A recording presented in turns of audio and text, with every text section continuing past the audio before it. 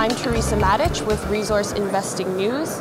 Here with me today at PDAC is Mike Johnston, President and CEO of Nautilus Minerals. Mike, thank you for joining me today. Thanks, Teresa. Yep. So the resource at Solwara 1 has an exceptionally high grade of 7% copper and 6 grams per ton of gold. Yeah. Why is that? Well, it's very simplistically, it's because the fluids, the hot fluids which come up from deep in the crust, as soon as they reach the seafloor, they go from being 400 degrees Celsius and a pH of 2, and they have to basically reach equilibrium with seawater at depth, which is 2.6 degrees Celsius and a pH of 8. And so to do that, they have to completely change their chemistry, which means they have to drop all the metal which they're carrying almost instantly, right? And that's when you end up with material like this. So very, very high grade. So all the copper that's in that fluid gets dropped within half a metre. And it forms these chimney deposits of very high grade. And in the case of Solwara 1 and most of our other systems, they also contain a lot of precious metals. So as you said, 5 grams of gold, which on land that would be a high grade gold deposit. Yeah. Okay, and given all those benefits you just mentioned, New Zealand did recently reject underwater mining. So how is Nautilus reassuring investors in light of that?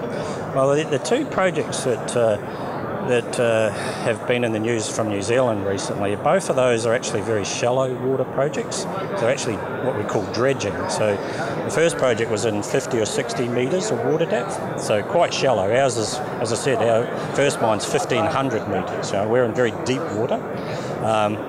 And the second project was in water depths of about 200, 250 metres. Both projects were given mining licences by the New Zealand government. Right, so the problem is actually in the legislation in New Zealand, and it's specific to New Zealand.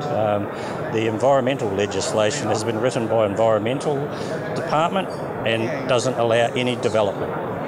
So this is just blatantly ridiculous, and they either have to fix it or they've got a serious problem. So the rest of the world can see that.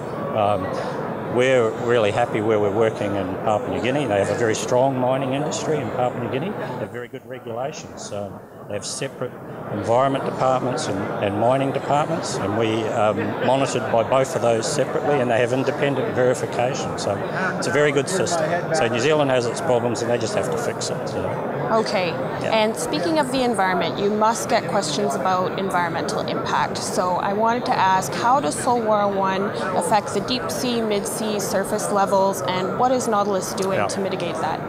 Well, what we did is a very extensive environmental impact assessment of the project right at the start before we submitted our permit. And in that process, we did a lot of studies, independent studies by researchers from the United States, Australia, Canada, Europe, and those experts in their fields all produced various reports about the project and about the Solwara 1 site. Critical to those assessments was the full water column current analysis, which we did. So we've done full water column current analysis, and those studies show that it's physically impossible for any activities on the seafloor to impact above 1,300 metres water depth. So, everything happens below 1,300 metres, and that's due to the fact that the deep water is colder and denser than the shallow water, right? And so the two don't mix, right? And in Solwara 1 they don't mix at all. Where they do mix on the planet is at the poles when the surface water gets cooled right down and it starts to freeze. Then it's at the same temperature and density as the deep sea water. So that's where the water mixes, by and large, is at the poles. So at Solwara 1 they don't mix, right?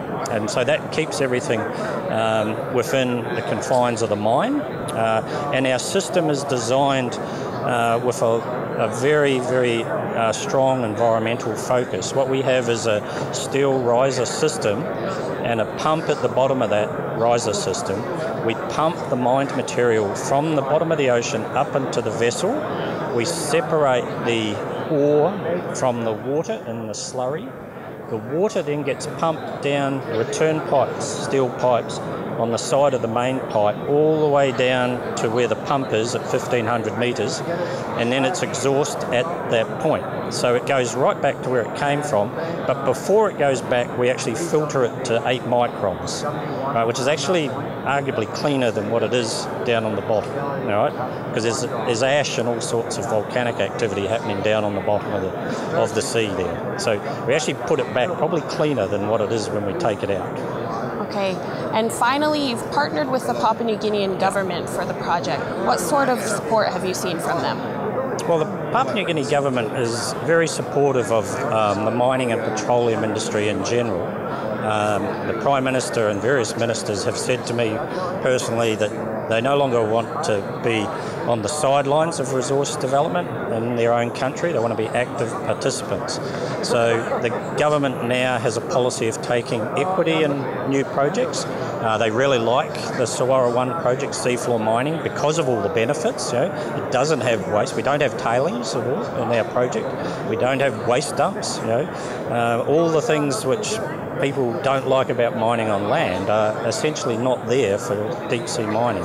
So the PNG government has taken up a 15% equity stake in the project, and it supports the project, and in fact it supports it so much it paid all of its share in advance for the project. So and we've found the PNG government is a very good partner to have. They're very supportive.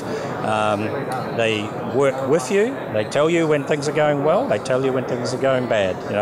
And they pull you up. The government's ownership is also separated from the regulatory arms of government. So the Mineral Resources Authority, which is a separate entity that manages mining projects, and their compliance is separate to Petromin. So they have different ministers. And then the Environment Department is also responsible for monitoring environmental compliance with your mining licence conditions, your environmental conditions, and that's got a separate minister and separate from Petromin as well. So the government separates its regulatory and its investment arms and is treated just like any other investor. So it's a very good system. Thanks for joining me. That's all right. It's been a pleasure. I'm Teresa Matic with Resource Investing News.